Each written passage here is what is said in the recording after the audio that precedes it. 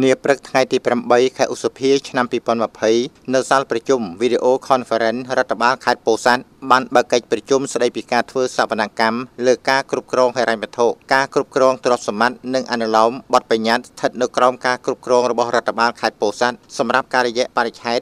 2019និងឆ្នាំពាក់ព័ន្ធក្រោមអធិបតីភាពលោកគិតសុផាអភិបាលរងនៃគណៈអភិបាលខេត្តពោធិ៍សាត់និងលោកហៀងពុទ្ធិរិទ្ធប្រធានប្រតិភូសវនកម្មដោយមានការអញ្ជើញចូលរួមពីលោកស្រីប្រធានមន្ត្រីអង្គភាពជុំវិញខេត្តនិងនាយករងរដ្ឋបាលសាលាខេត្តជាច្រើនរូបលោកគិតសុផាអភិបាលរងខេត្តបានថ្លែងថាដើម្បីធានាបាននៅការងារដឹកនាំតាមបណ្ដាមន្ត្រីអង្គភាពជុំវិញខេត្តអគ្គសវនករនៃអាជ្ញាធរសវនកម្មជាតិនឹងចាប់ផ្ដើមពីថ្ងៃទី8ខែឧសភាឆ្នាំ2020តទៅការធ្វើសវនកម្មនៅឆ្នាំ2019នេះមានមន្ត្រីអង្គភាពដូចជារដ្ឋបាលខេត្តពោធិ៍សាត់មន្ត្រីសេដ្ឋកិច្ចនិងហិរញ្ញវត្ថុមន្ត្រីរាយនិងធម្មពលមន្ត្រីរៀបចំដែនដីនគររូបនីយកម្មសំណង់និងសុរិយោដីមន្ត្រីពាណិជ្ជកម្មមន្ត្រីសាធារណការនិងដឹកជញ្ជូនមន្ត្រីអប់រំយុវជននិងកីឡាមន្ត្រីអភិវឌ្ឍជនបទមន្ត្រីកសិកម្មរុក្ខាប្រមាញ់និងនេសាទមន្ត្រីការងារនិងបណ្ដុះបណ្ដាលវិជ្ជាជីវៈមន្ត្រីធនធានទឹកនិងអូតូនិយមមន្ត្រីសង្គមគិច្ចនិងយុវនីតិសម្បទាមន្ត្រីទេសចរ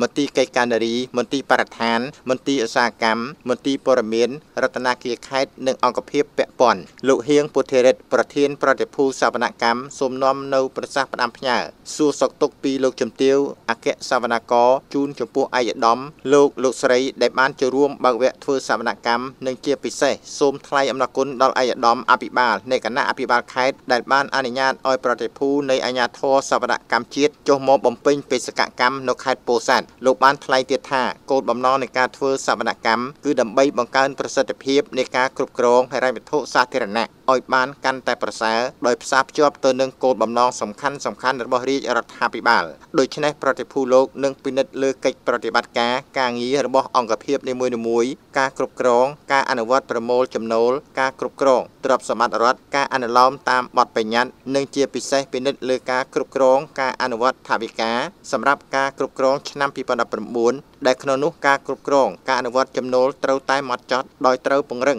ការគោរពច្បាប់ស្តីពីប្រព័ន្ធហិរញ្ញវត្ថុសាធារណៈច្បាប់ស្តីពីរបបហិរញ្ញវត្ថុនិងការគ្រប់គ្រងទ្រព្យសម្បត្តិថ្នាក់ក្រោមជាតិច្បាប់ស្តីពីលទ្ធកម្មសាធារណៈនិងច្បាប់ស្តីពីហិរញ្ញវត្ថុដទៃទៀតជាពិសេសការអនុវត្តចំណាយត្រូវមានប្រសិទ្ធភាពនិងចំទិសដៅ